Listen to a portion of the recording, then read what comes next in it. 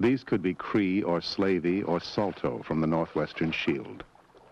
When furs retreated north and inland, the Indians could no longer reach the trading posts, so the posts moved to the Indians.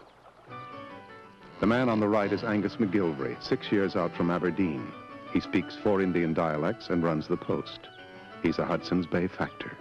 This young chief and his band have trapped a year for their furs. 16 beaver pelts will buy them a musket. In Europe, 1 pelt buys 16 muskets. The factor knows the tastes and supposed needs of these people. For 10 pelts, 1 blanket. Our economy for 200 years rested on the shoulders of these Indians, their furs and their exploiters. Perhaps we should remember.